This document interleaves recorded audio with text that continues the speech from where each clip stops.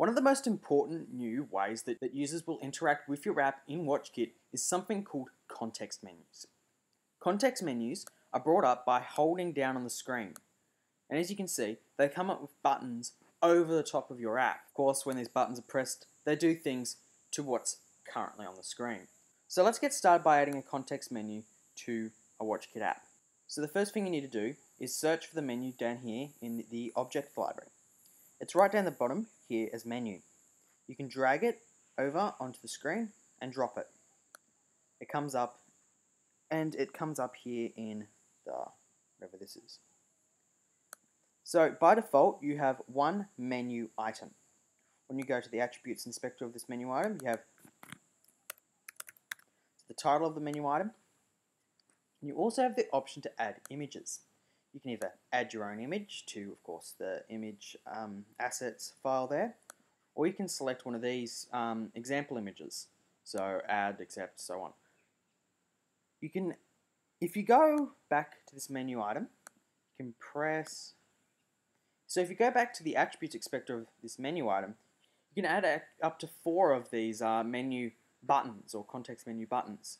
Of course, each you can do the same thing in changing the title and setting the image. So once you have your menu item, you're going to want to do something when it's pressed. To do that, again, it's really simple. Here, of course, I have the intelligent editor with the interface controller file.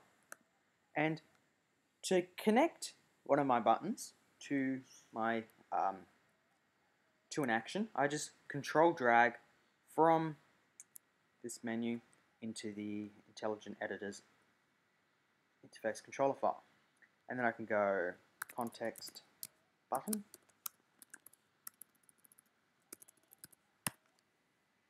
And just for an example, I'm going to add a print line in here. Of course, you can do whatever you want in this function. Now that we've done all this, we're just going to run our app, and I'll show you how the context menu works. So once we have our app running in the simulator, to get the context menu up, we just hold down our cursor, and there comes our context menu. We've only linked an action to this top button, so when we press that button, you can see down here in our console, something comes up from that print line. Of course, you can link to each of those buttons. You should link to each of those buttons and add the logic you want for that context menu button.